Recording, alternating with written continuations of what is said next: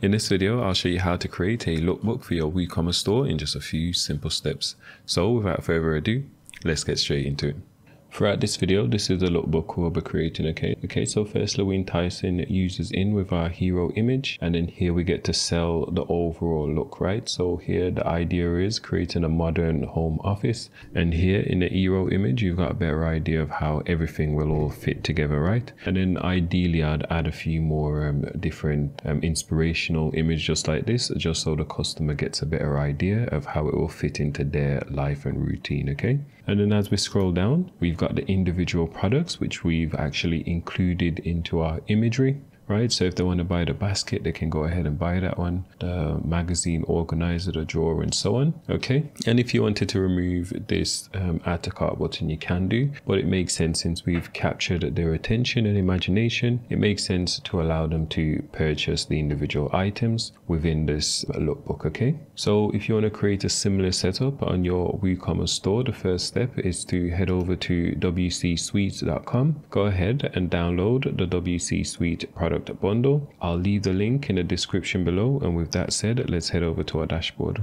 Assuming you've downloaded the WC Suite product bundle plugin, the next step is to go ahead and upload that plugin. So we'll go plugins, add new, go ahead and upload and install the plugin. Once you've done so, you'll see this WooSuite menu here. From here, we just click activate, enter in your license key, then it will automatically redirect you to this add-on section. And then from here, from the add-on section, we can go ahead and enable product bundles, okay? So with that out of the way, let's go ahead and create our lookbook. So we'll navigate to products. Okay, so to create this, it makes sense to create the child product first, and then afterwards we'll create the parent product, which will be the main lookbook. From there, we can include all the child products, okay? So just to give you a visual representation, this is the parent product, which we're on. And then all these individual products is the child product, right? And then obviously this one's the parent one. So first we'll create the individual products, such as the basket, the magazine organizer, the drawers, and so on, okay? So let's head back over to our dashboard here. And then, for example, we can add the basket product, right? So in your case, you'll just click add new. Let's delete this, and then we'll just add it again, okay?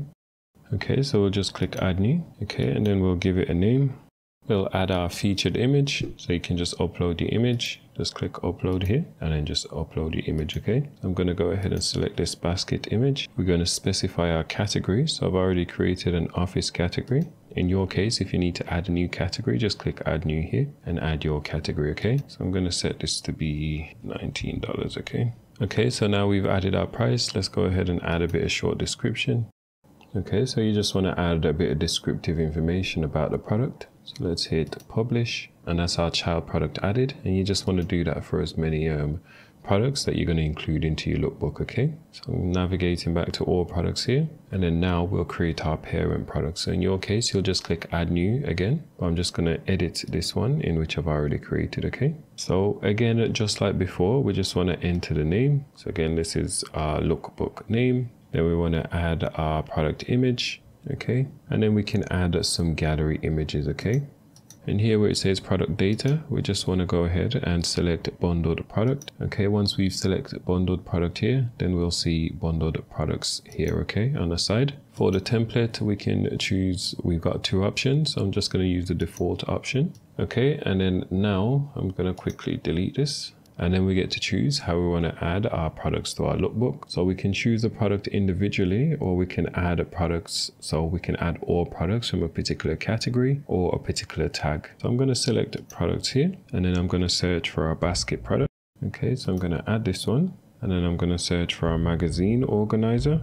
Okay, and that's all the products added to our lookbook, okay? For the price display, I'm going to select a range, okay? And then I'm going to leave these settings all to default, okay? So we're not going to enable the add all to products, and we're not going to hide the add to cart button for the individual products, and we won't hide the quantity field neither. We won't hide the price, nor will we hide the description. We will hide the bundle upsell notice, okay? So we'll set this one to yes, and that's it. So we can just select our category here. So here I've created a new category called lookbook, okay? I've added some short description here, okay, to describe what's going on in our lookbook. And then we can just go ahead and hit publish in your case, but in mine it's update. So now when we view our product, here we can see our lookbook, okay? So as I said, the customers, they can get inspiration from your lookbook, and then whenever they're ready to make a purchase, they can just scroll down and then just purchase the individual items, right? So for example, if I like what I see, let's say for example, I wanted to buy this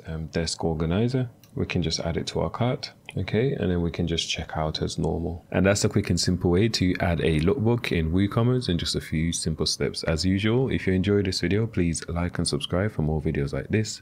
And if you got any questions, leave it in the comment box below or reach out to support and we'll get back to you as soon as possible.